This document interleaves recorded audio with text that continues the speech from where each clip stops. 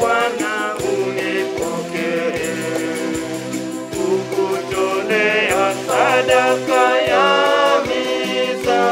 Bwana unipokee, katika malango yako Bwana napita, niweke mkono wako nibariki. Katika malango yako Bwana napita, niweke mkono wako nibariki.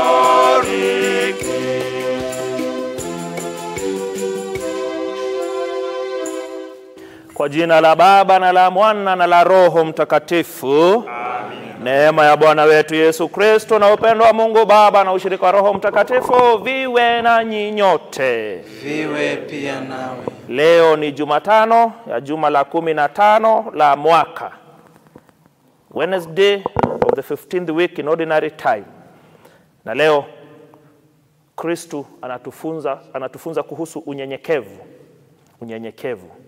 Hekima yetu na ya hapa duniani inaweza fanya saa zingine tukose kupenya ile imani na kujiachilia kwa Mungu. Leo ikiwa tarehe 15 tunayo kumbukumbu ya Mtakatifu Bonaventure. Alikuwa askofu na mwalimu wa kanisa. Tunaomba vile aliweza kushinda na sasa ako mbinguni. Mtakatifu Bonaventure aweze hata sisi kutuombea kwa sala zetu. Haya, tuna hawa ambao wanatuomba tuwakumbuke katika ibada hii yetu ya leo. Gashoki na Lucy kwa ajili ya zawadi ya uhai na afya njema. Mungu aendelee kuwabariki na kuwajalia pia na familia yao. Tunaungana na Joseph Mmenda kutoka St. Matthias Mulumba Parish Matunda, ambaye anamuombea mjomba wake Simeon Simiu ambaye ni mgonjwa. Mungu aweze kumbariki na kumponya. Tunaungana na Constantine Juma kutoka Mombasa anapomuombea mpenzi wake Alice Ndungwa ambaye ni mgonjwa. Tukiomba Mwenyezi Mungu aweze kumjalia neema na uponyaji ili aweze kukaa na afya njema kama familia. Margaret Njoki pia tunaungana naye anapoiombea roho ya mpwa wake ama nephew yake Silas Nyaga, kwamba Mungu aendelee kumpa raha ya milele. Tunajiunga na Jenu Mongai anapoombea roho za Paul Mongai, Wamboi Mongai na Felix Karanja, kwamba Mungu aendelee kumpa raha ya milele. Na sisi kama parokia ya Kikuyu tumempoteza mwimbaji wetu mmoja wa kwaya anaitwa Joe Gitagia, ambaye tutakuwa tunampumzisha hapo Ijumaa, this coming Friday. Tunaombea roho yake na wale wote ambao wameomba tuwakumbuke katika ibada ya misa. Sisi sote ni wenye dhambi, tujute dhambi zetu tupate kujiweka tayari kutolea Mungu sadaka takatifu.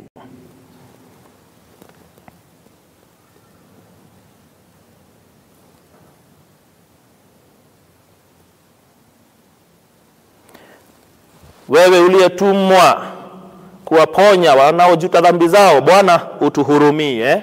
Bwana utuhurumie. Wewe uliyekuja kuwaita wakosefu, Kristo utuhurumie. Kristo utuhurumie. Wewe unayeketi kuume kwa Mungu Baba ukituombea, Bwana utuhurumie. Bwana utuhurumie. Mungu Mwenyezi atuhurumie, atusamehe dhambi zetu, atufikishe kwenye uzima wa milele. Amina. Tuombe.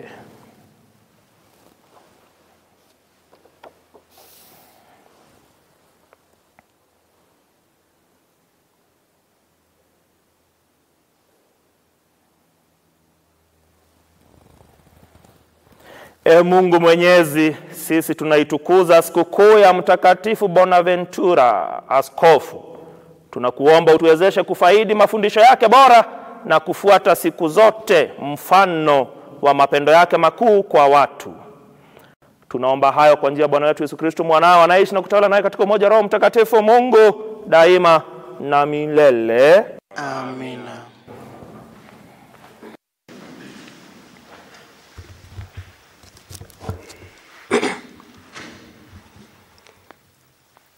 Somo katika kitabu cha nabii Isaya.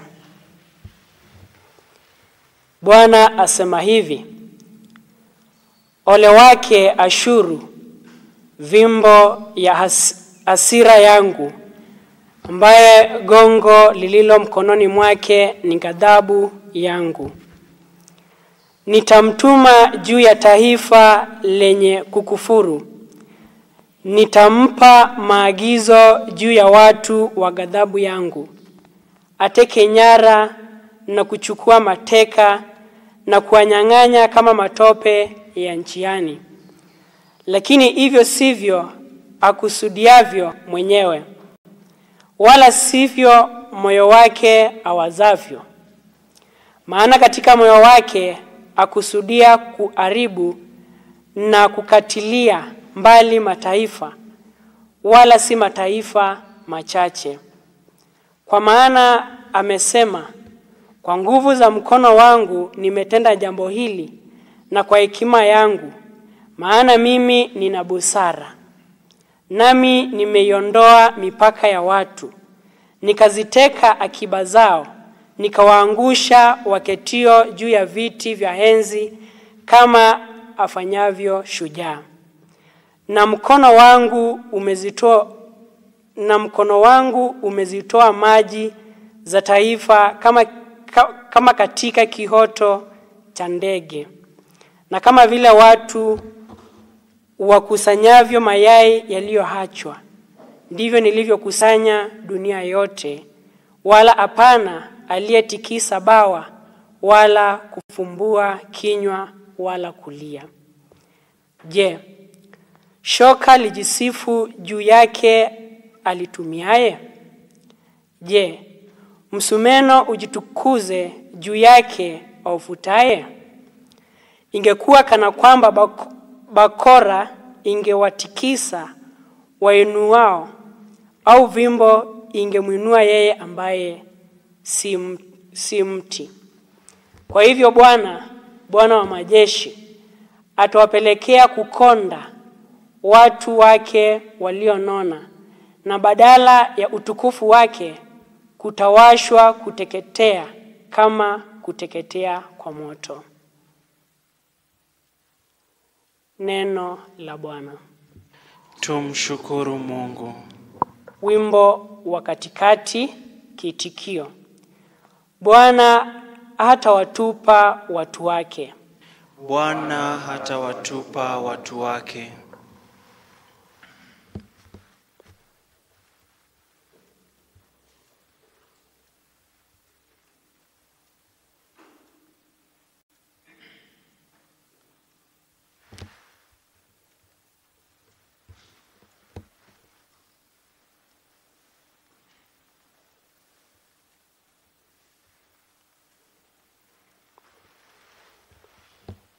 Bwana, wanawaseta watu wako, wanauseta urithi wako, wanamua mjane na mgeni, wanawafisha yatima. Bwana hatawatupa watu wake. Bwana hatawatupa watu wake. Nao usema, Bwana haoni, Mungu wa Yakobo afikiri. Enyi wajinga miongoni mwa watu, fikirini. Enyi wapumbavu, lini mtakapopata akili? Bwana hatawatupa watu wake. Bwana hatawatupa watu wake. Aliyelitia sikio mahali pake asisikie, aliyelifanya jicho asione. Awaadibuye mataifa asikemee, amfundishaye mwanadamu asijue. Bwana hatawatupa watu wake. Bwana hatawatupa watu wake. Kwa kuwa Bwana hatawatupa watu wake, wala hatauacha urithi wake, maana hukumu itairejea haki, na wote walio wanyofu wa moyo wataifuata. Bwana hatawatupa watu wake. Bwana hatawatupa watu wake. Shangilio.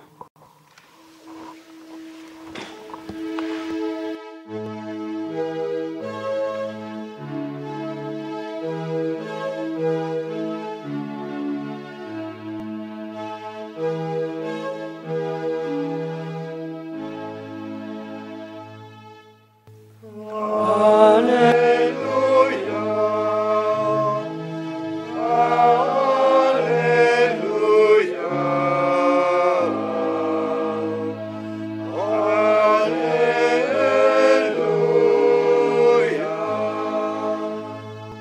Bwana unifundishe njia yako na kuniongoza katika njia iliyonyooka.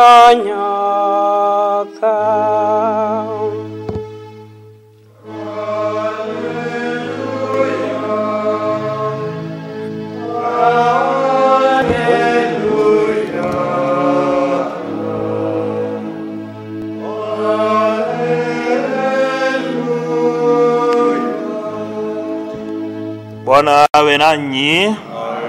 Somo katika Injili ilivyoandikwa na Mathayo. Utukufu kwako Bwana. Wakati Yesu alijibu akasema, na kushukuru Baba, Bwana wa mbingu na nchi, kwa kuwa mambo haya uliwaficha wenye hekima na akili, ukawafunulia watoto wachanga. Naam Baba, kwa kuwa ndivyo ilivyopendeza mbele zako.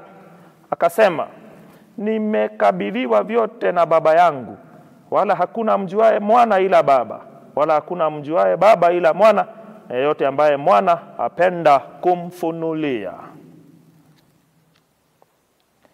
Injili ya Bwana wetu Yesu Kristo. Sifa kwako Kristo.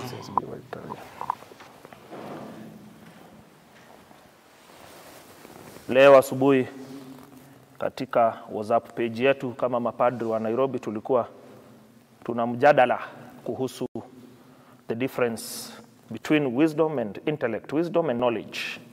Na tuliandika hapo, watu wakapeana maoni kadhaa. Na kuna moja ilinifurahisha sana. Ilikuwa inasema, if you want wisdom you have to go on your knees. Lazima upige magoti mbele ya Mungu akupatie hekima. Na hekima inapeanwa na Mungu. Na hekima saa zingine hata it's inborn, unazaliwa nayo, na bado vile unaendelea kuishi na kupata experiences na kusoma kwa dunia, unazidi kuwa na hekima. Kama vile watu tunasema hata hekima ya wazee wetu. Lakini intellect, knowledge, ile busara nayo lazima uende kwa vitabu. It's a faculty. Uende kwa vitabu usome, upate some skills. Na imekuja kuonekana ya kwamba mara nyingi tunaposoma, kuingia kwa vitabu, kujua mengi, baadhi yetu kama binadamu huwa tunaingisha maringo, tunajigamba. And you know, one of the main source of almost many sins is pride. Kujigamba, maringo, kujivuna. Nakumbuka kuna mwalimu wetu mmoja alikuwa anatuambia tukua seminari, acha kiburi. In fact, alikuwa hata ana demonstrate, unaenda hivi unapitia juu, unaonea wale wengine chini ya kiatu, acha kujigamba, rudi chini, nyenyekea. Na hapo hata akatuambia the mother of all virtues is humility. Kunyenyekea. Kunyenyekea. Mnyenyekevu anakuwa Mkristo ambaye anaishi vile Kristo anatuambia na huwa anatufunza. Na ukiangalia masomo yetu ya leo, somo la kwanza na Injili ni kuhusu vile hekima yetu, akili zetu, huwa tunajiona tumeweza, na mpaka tunaona sasa tuko na nguvu, tunasahau yote ni ya Mungu. Somo la Injili, we had the scribes and the Pharisees, the chief priests, the lawyers. Walikuwa naona wamesoma, na walikuwa mpaka wanatuika wale wengine majukumu makubwa, na kuonyesha wao watafika mbinguni kwa sababu hawafuati sheria, na wanaongeza hata sheria, na mpaka wanafuata hata kitu kadogo wanaongeza, even so many laws, sheria mingi za kutuika watu. Na Kristo wakati aliangalia, sasa tuko Mathayo 11, ameangalia nyuma vile ameendeleza kueneza neno la Mungu na ufalme wa mbinguni, akaona hawa wasomi hawakubali neno lake na wakubali yeye wakati anahubiri kuhusu ufalme wa Mungu. They rejected him. Kwa sababu ni kama the more wamesoma, wanaona wanajua na ni wajuaji sana. Sasa ndio anasema ungefikiria atalaani hawa wasomi. Lakini kwa sala yake na kwa vile ametuambia leo, anashukuru Mungu na kushukuru Baba, Bwana wa mbingu na nchi, kwa kuwa mambo haya mambo ya ufalme, mambo ya upendo, mambo ya kusameheana, mambo ya kuwa Wakristo wema, mambo ya mbinguni umewaficha wenye hekima na akili. Hao the scribes, the Pharisees, hao wamesoma, the lawyers, wanajua sheria sana, umewaficha haya mambo. Hawa wenye hekima na akili ukawafunulia watoto wachanga, babes, childlike, watoto wachanga ambao huyu mtoto mchanga yeye hajui lolote. Kuna mwalimu alikuwa anatuambia wao wanakaa kama flash disk ama memory card which is empty, anything ukiwaambia tu wanaiweka, wanaingisha. Kwa hivyo yeye anajiachilia tu mtoto. Hasa akiona ni mzazi wake ako karibu, baba yake, mama yake, anajua tu ako kwa mikono mizuri. You know, the child depends, complete dependence on the parents. Akiachiliwa kidogo kwanza mtoto anaweza kosa kufanikiwa kwa maisha, hata anaweza aga. Lazima atunzwe. Na kwa hivyo yeye ako pale total surrender, open minded, amejiachilia na anakubali vile tu wazazi wanamwambia. Hiyo sasa, that being childlike, hiyo watoto wachanga, hiyo ndio the spirit tunafaa sisi kushika na kuchukua kama Wakristo.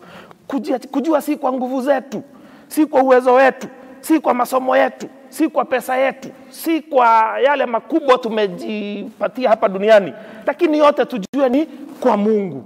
So we depend on God. Na tuache kukua na roho ambazo ni ngumu, ambazo zinakataa kupenyeka na kuingisha upendo kwa watu wale wengine. Na hata hapo ameendelea akasema, na Baba, kwa hivyo ulipenda hakuna mjuae mwana ila Baba. Kwa hivyo hawa wanajifanya wanajua Mungu sana, wanafaa kujua ni mwana na akona amekuja kufunua huyu Baba. Kwa hivyo wao hata na hekima zao, huyu Baba mwenye wanafunulia watu si yule Mungu wa ukweli. Kwa hivyo hii maneno umefunulia, umepitia hakuna mjuae mwana ila Baba na hakuna mjuae Baba ila mwana. Kwa hivyo na yule ambaye mwana anapenda kumfunulia. Kwa hivyo kwa hekima zenu zote ni bure. In fact tukisoma hata barua moja ya Mtakatifu Paulo huwa anasema werevu wetu ni ujinga kwa Mungu, na ujinga ya Mungu werevu wetu hata uwezi karibia. Kwa hivyo we only need to humble ourselves, tunyenyekee. Na umeona somo la kwanza, Mungu anamtuma mfalme wa Ashur, the king of Assyrians, kuadhibu wana wa Israeli kwa sababu walikuwa wamepotea njia na kumuacha. Lakini naye sasa wanaanza kujigamba ni kama niko huo ushindi umetokana na nguvu zake huyu mfalme, na hawa Assyrians ni nguvu zetu imefanya tushinde. Kwa hivyo kwa hekima yao, hawajui ni kwa hekima na busara ya Mungu. Wao wamefanya mambo haya wakifikiria ni kwa nguvu yao na wameshinda wana wa Israeli kwa sababu wao ni wakuweza. Hawajui Mungu anawatumia kama chombo ili kuadhibu hawa wana wa Israeli. Na hata kuna mahali hapa tukimalizia somo la kwanza, Isaia anauliza, je, shoka lijisifu juu yake alitumiae? Shoka haliwezi sema hizi kuni zote ni mimi nimekatakata, hii mti ilikuwa kubwa yote ona nimeangusha chini. Shoka sasa haiwezi jigamba kuliko mwenye anatumia hili shoka. Juu yeye ni yeye, the person who uses this instrument. Je, msumeno ujitukuze juu yake au vutaye? Unaona sasa msumeno kuwekelea hapa utakata hapana, lazima mtu ashike. Kwa hivyo msumeno huwezi na yeye ujitukuze ati ni wenyewe umeweza. Ingekuwa kana kwamba bakora ingewatikisa wainuao, au fimbo ingemuinua yeye ambaye si mti. Fimbo atiseme ni mimi hapana. So we are also instruments. Na chenye yote tuko nacho ni kwa nguvu za Mungu. Kwa hivyo tunyenyekee. Tunyenyekee. Acha kushinda huku kujipiga kifua, mimi nimesoma sana. Sawa, umekuwa hivyo. Kwa hivyo hii yote ni kutusaidia hapa duniani na kuendeleza the glory of God. Lakini kwa masomo tutupu, omba hata hekima, enda kwa piga magoti, sali. Because now you'll get the wisdom that comes from God. Unaweza kuwa umesoma, uko learned Fred, senior counsel, uko sijui na doctorate ngapi, hata ukiitwa jina ni doctor. Hata unaitangwa dona, juu hata ni mwalimu wa university. Sasa unashangaa watu wengine sasa utu wengine ni unaenda ukipiga. Kuna kajamaa kalikuwa hivyo tukiwa seminari. Sisi ndio tumeingia mwaka wa kwanza. Sisi hata ile tunajua sana ni Salamu Maria na baba yetu. Anakuja anatuambia ukisoma philosophy, juu yeye alikuwa huko philosophy mbele, you will know that we have Immanuel Kant. Unashindwa atima hata huyo jina huwezi pronounce, kajamaa atakaa kukua fadha. Mjuaji. Sasa do you know that this, you know, philosophy says this, you know, you seek wisdom, you know, this philosophia. Ama unatuambia koja nyie hata mjasoma. Wewe unatuambia nini? Wewe ni padri wa jumuiya kule wa Meaki, jumuiya kule wewe kungengana tu kule kwa juhudi. Sisi ni watu wa masuma first class. Sisi hatufanyagi hizi kazi za kuenda kule. Kuja chini. Acha kujifanya wewe sasa ni kama mwavuli. Hiyo masomo yote tumepewa na Mungu. Hekima yote imetoka kwa Mungu. Usikue kama hii shoka, hii msumeno ambao unaweza jitukuza kujisifu ati yale yote imefanya ati ni kwa nguvu yake. Hapana. Kwa sasa nafurahi kuna wakati in the social media kulikuwa kunasemekana watu walikuwa na meme somewhere ilikuwa inasema hatuna nguvu baba. Sisi hatuna. Hiyo ndio tunafaa, hatuna nguvu. Ni wewe Mungu. Na the more you are learned, the more you are educated, the more even you should be humble. In fact hatufai hata kujua wengine hata title ukikosea kidogo. Excuse me, umesahau. Naitwa ta. Sasa nani ameuliza hiyo yote? So acha tuone kwa unyenyekevu wako, tuone kwa utumishi wako kwa wenzako.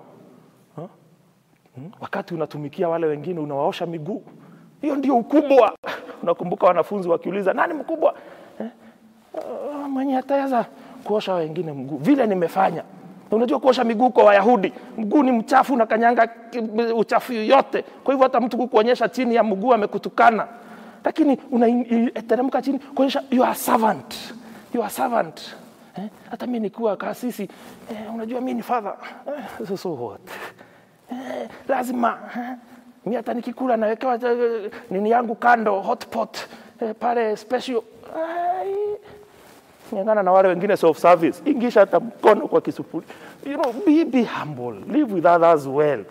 Kwa hivyo ningeomba siku ya leo, tuache kujitakia makuu na kudharau wale wengine. Na hapo tutakosa ile imani na kutumikiana vile Kristo angetaka. Mungu ni yeye ametupatia yale yote tuko nayo. How we should use it.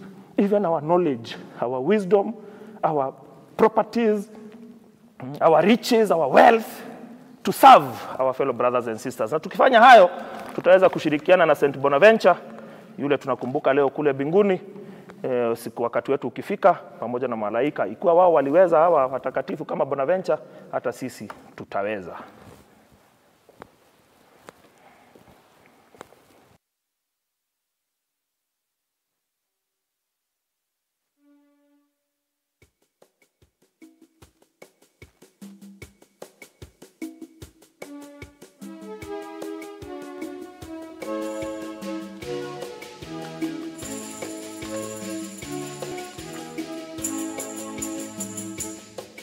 Sadaka yangu kwako Mungu, ni moyo mnyofu na uliopondeka.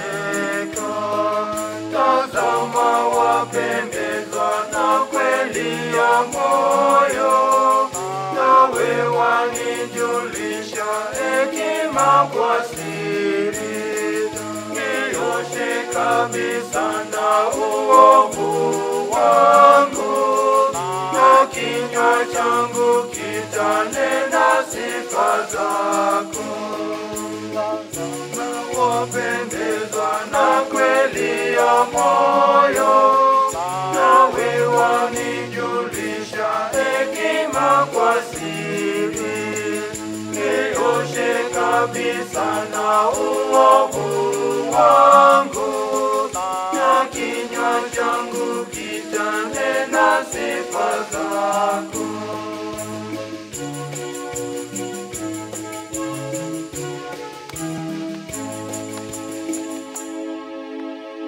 Ndugu, ile sadaka yangu na yenu ikubaliwe na Mungu Baba Mwenyezi.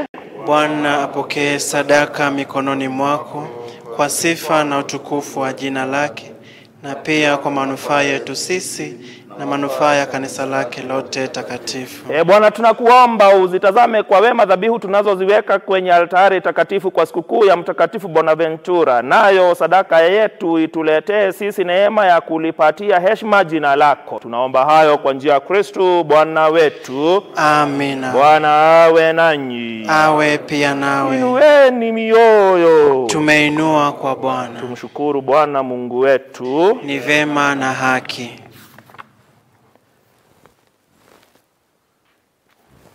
Kweli ni vema na haki tukushukuru daima na popote. Bwana Baba mwema, Mungu mwenyezi wa milele, wewe uliye mchungaji wa milele, uliachi kundi lako bali walilinda siku zote kwa maombezi ya mtume wako Bonaventure na watakatifu wote, lipate kuongozwa na mawakili wale wa mwanao uliowaweka kuwa wachungaji wa kundi hilo. Kwa hiyo sisi pamoja na majeshi yote ya malaika wa mbinguni tuimba wimbo wa utukufu wako tukisema bila mwisho: Mtakatifu, mtakatifu, mtakatifu, Bwana Mungu wa majeshi, mbingu na dunia zimejaa utukufu wako.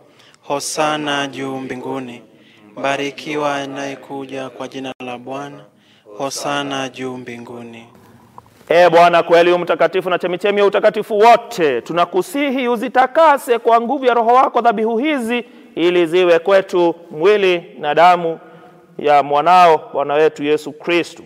Yeye alipojitoa kwa hiari yake ateso, alitoa mkate akakushukuru, akaumega, akawapa wafuasi wake akisema: twaeni mle wote, huu ndio mwili wangu utakaotolewa kwa ajili yenu.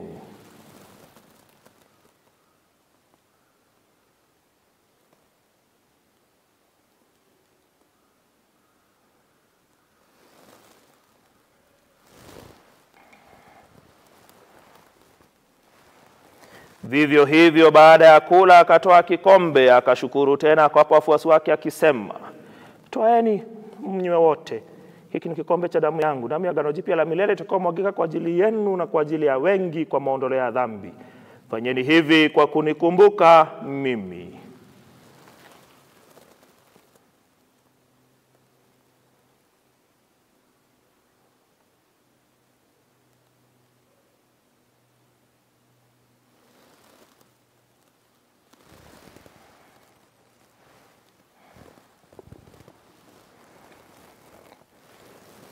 Hili ni fumbo la imani.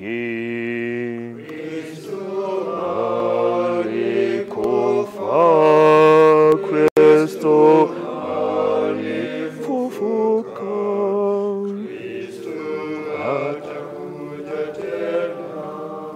Kwa hiyo Bwana, tunapokumbuka kufa na kufufuka kwake mwanao, tunakutolea mkate wa uzima na kikombe cha wokovu. Tunakushukuru kwa kuwa umetujalia tusimame mbele yako na kukutumikia. Tunaomba kwa unyenyekevu Roho Mtakatifu atufanye tuwe jamaa moja, si tunaoshiriki mwili na damu ya Kristo.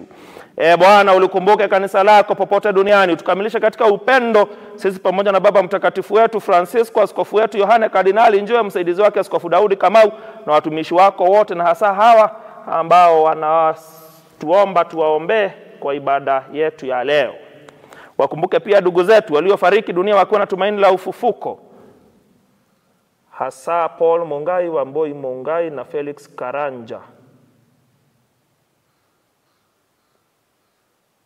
na Silas Nyaga, ambao wametuacha, na uwapokee kwenye nuru ya uso wako. Tunakuomba uturumie sisi sote tuliostahili kushiriki uzima wa milele na kukusifu na kukutukuza, pamoja na Maria Bikira mwenye heri, mama wa Mungu, Mtakatifu Yosefu mchumba wake safi, mitume wenye heri na watakatifu wote, Mtakatifu Bonaventure waliokupendeza tangu kale. Tunakuomba hayo kwa njia ya mwanao Yesu Kristo. Kwa njia yake, pamoja naye na ndani yake, wewe Mungu Baba Mwenyezi, katika umoja Roho Mtakatifu, napata heshima na utukufu wote daima na milele. Amina.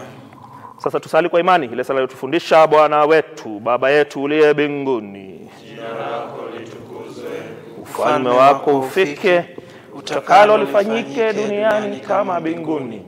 Utupe leo mkate wetu wa kila siku. Utusamehe makosa yetu kama tunavyowasamehe na sisi waliotukosea. Usitutie katika kishawishi, lakini utuopoe maovu. Bwana, tunakuomba utuopoe katika maovu yote, utujalie kwa amani maishani mwetu, tuepushe daima na dhambi, kwa huruma yako tusifadhaishwe na jambo lolote, tungojee kwa matumaini kurudi kwake mkombozi wetu Yesu Kristo. kwa kuwa ufalme ni wako na nguvu na utukufu hata milele. Bwana Yesu Kristo uliwaambia mitume wako, na waacheni amani na wapeni amani yangu, zitazame dhambi zetu ila tu imani ya kanisa lako. Ulijalia amani na umoja kama yalivyo mapenzi yako, unayeishi na kutawala daima na milele. Amina. Amani ya Bwana iwe daima nanyi. Iwe pia nawe. Mwana kondoo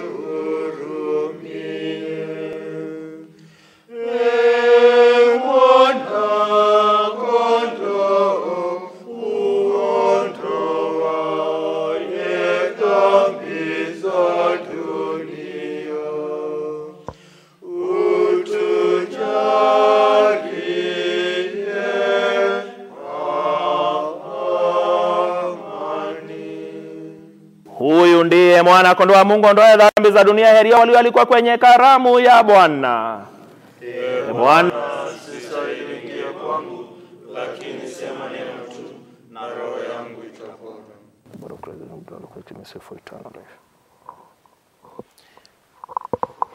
Sala ya kumpokea Yesu kwa tamaa. Yesu wangu, nasadiki kuwa humo katika Ekaristi takatifu. Ninakupenda kuliko vitu vyote, na nina hamu ya kukupokea moyoni mwangu. Kwa kuwa siwezi kukupokea sasa katika Ekaristi takatifu, njoo angalau kiroho ndani ya moyo wangu. Ninakukumbatia kama vile umekuwamo ndani yangu. Niungane nawe mzima. Usiruhusu nitenganishwe nawe milele na milele. Amina.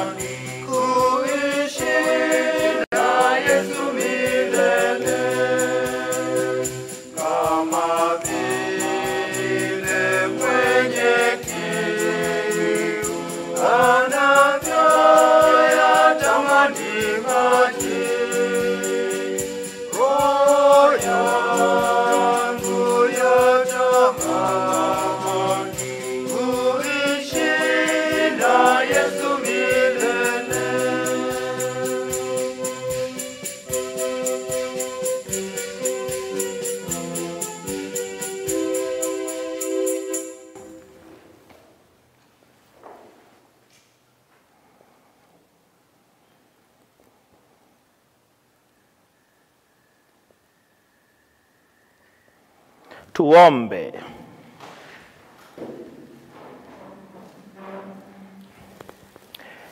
Bwana, sisi tumeburudishwa na sakramenti yako takatifu. Tunakuomba kwa unyenyekevu utuwezeshe kuungama imani aliyoisadiki Mtakatifu Bonaventure, tutekeleze mafundisho yake kama alivyofanya mwenyewe.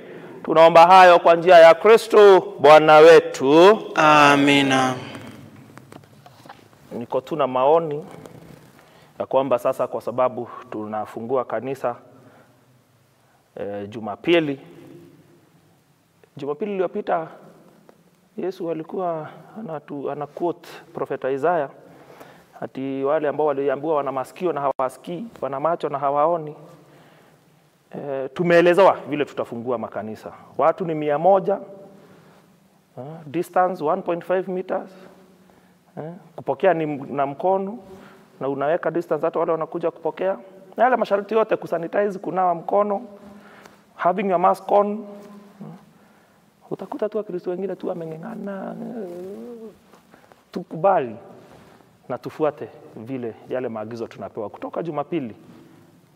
Kwa ni 100 ni 100. Iko umeambiwa miaka 58, kindly. Iko ni chini ya miaka 13, kaa nyumbani, kwa sababu hata tutakuwa tunaendelea tu na hata hizi misa zetu za online na kwa matelevisheni na nini, maruninga. Kwa hivyo tafadhali wacha tuzingatie yale ambayo tunaambiwa. Lakini mwisho ya yote tutawekwa 6x4. Hata ukue wewe ni nani pale pale, hata ukue ni nani, hata upelekwe India ukue mahonorable nini, mwisho pale tulitoka kwa mchanga tutarudi kwa mchanga, mavumbini. No wonder we should be humble. Bwana awe nanyi, awe pia nawe. Mungu Mwenyezi wabariki, Baba, Mwana na Roho Mtakatifu. Amina. Ndeni na amani. Baada ya misa imekwisha. Tumshukuru Mungu.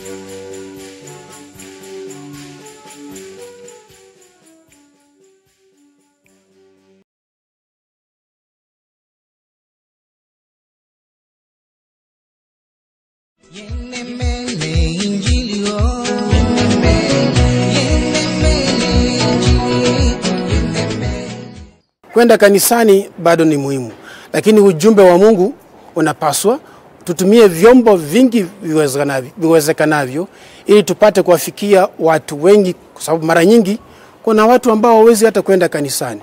Lakini kama wana nafasi ya kusikiliza misa na kusherehekea misa wakiwa nyumbani kwa sababu hawajiwezi, inapasa tuwapatie hiyo nafasi. Ningetaka kuhimiza Wakristo wetu ambao hawajawahi kujiunga na Capuchin TV ya kwamba Capuchin TV ni television ya kanisa, television yetu ambayo tuna nafasi ya kusikiliza neno la Mungu, kushiriki sakramenti na vile vile kufundisha mengi.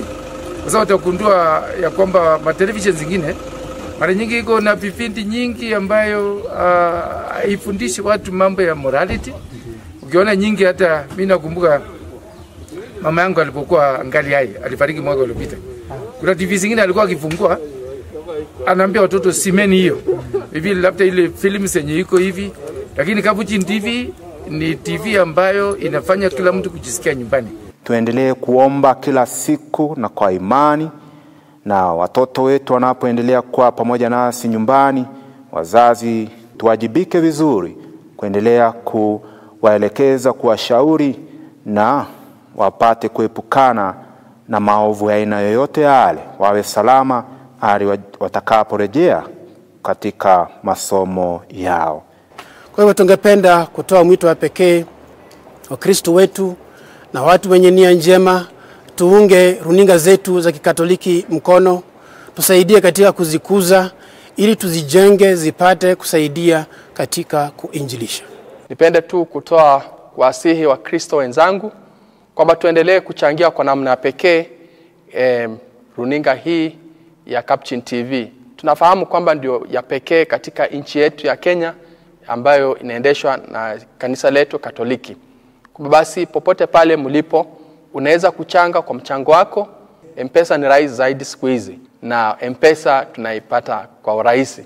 Kwa hivyo unaweza kuchanga mchango wako kwa njia ya M-Pesa. Injili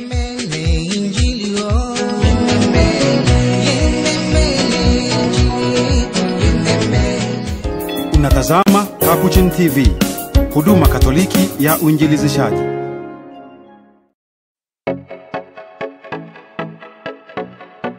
The Lord's Prayer. Our Father, who is in heaven, hallowed be your name. Your kingdom come, your will be done on earth as it is in heaven. Give us this day our daily bread, and forgive us our trespasses, as we forgive those who trespass against us. And lead us not into temptation, but deliver us from evil. To get Lord's Prayer as your Skiza tune, send Skiza followed by code 738-102-64 and send it to 811.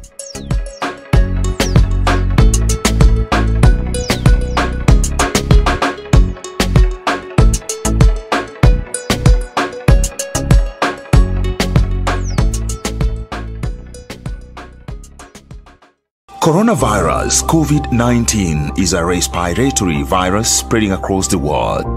The infection is spread from droplets of coughing and sneezing of an infected person, touching or shaking hands, or being in contact with contaminated surfaces or objects with the virus. The signs and symptoms are fever, coughing, headache, body ache, difficulty in breathing.